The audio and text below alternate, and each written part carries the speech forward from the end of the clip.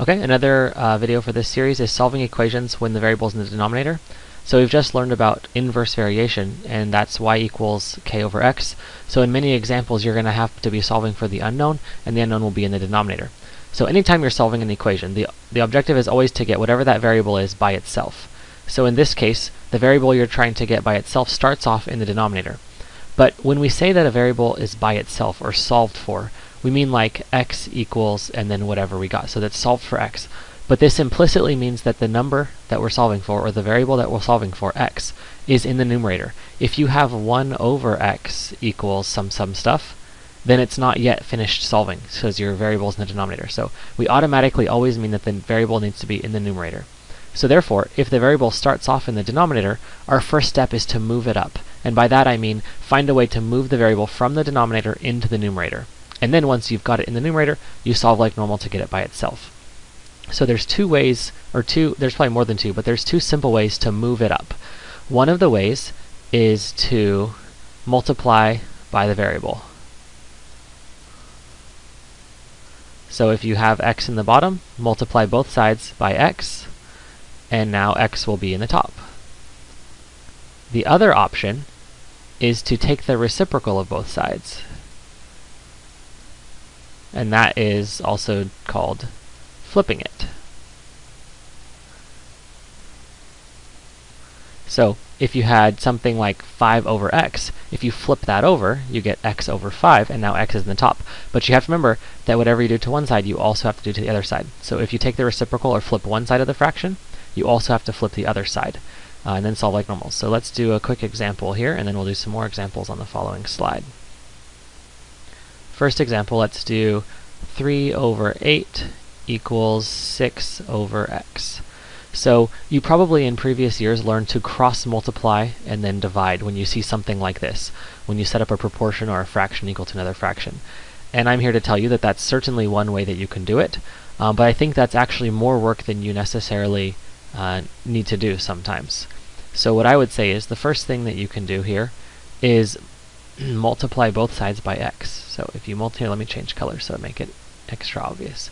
If we multiply by x, and we multiply this side by x, then those cancel out, and we're left with 3x over 8 equals 6.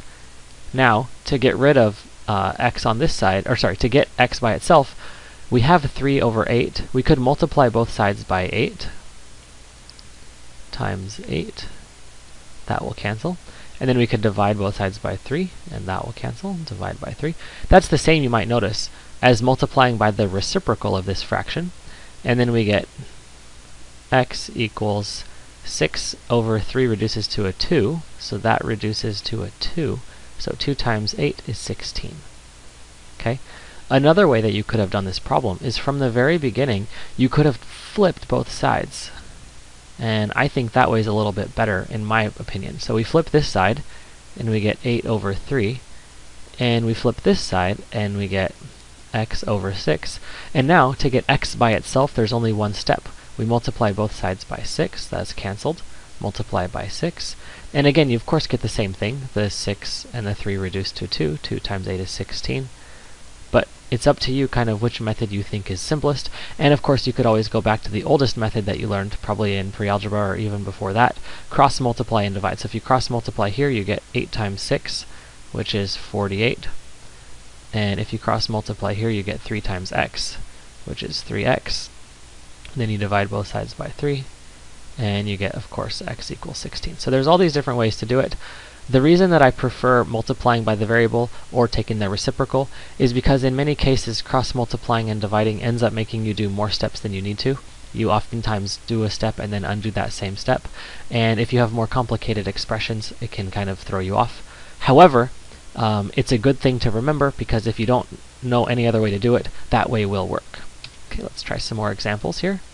So let's try 2 over x plus 4 equals 3 over 6. Okay, so again, in a situation like this, you have something in the denominator with a variable in it, in this case x plus 4. So it's important that even if there aren't parentheses around this x plus 4, You implicitly know that they're there because they're in this whole piece is in the denominator of a fraction. So when you multiply both sides by x plus 4 here, and then x plus 4 here, these will cancel out. And that's just like cross multiplying, right? You're multiplying this thing by this thing. So these two are getting multiplied together. And then you're going to multiply both sides by 6. So we could times 6. That cancels. Times 6. That's this cross multiply here. So 2 times 6. So you have 12 equals 3 parentheses x plus 4. And now from here, you have a lot of different options. You could distribute the 3 inside, or you could divide both sides by 3.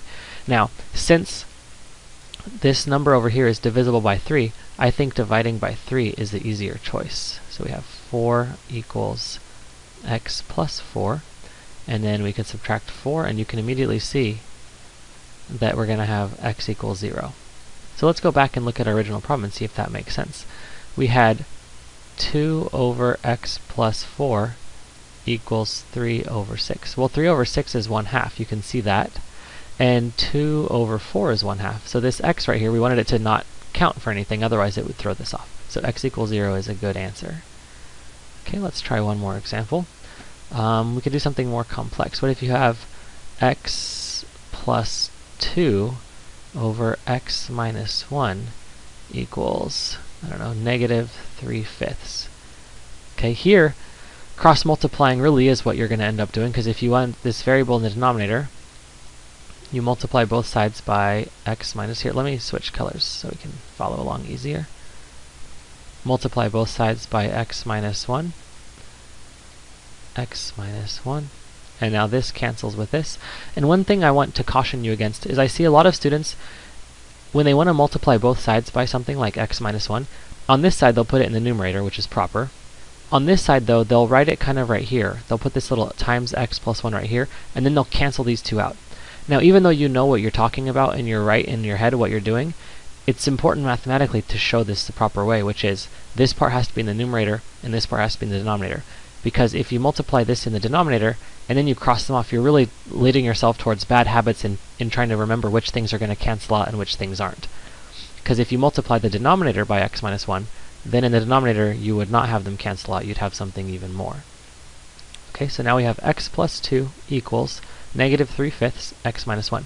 We could distribute this negative 3/5 over here, but since it's a nasty fraction, we don't want to deal with fractions. The easier thing to do is multiply both sides by 5. So if we cancel the 5 out here, and we multiply the 5 up here, that's the same as multiplying it by 5 here and canceling. So those two 5's canceled out. This 5 is here. Now we distribute, and we get 5 times x plus 2 times 5, which is plus 10 equals, and then over here we distribute negative 3x, and negative 3 times negative 1 is plus 3.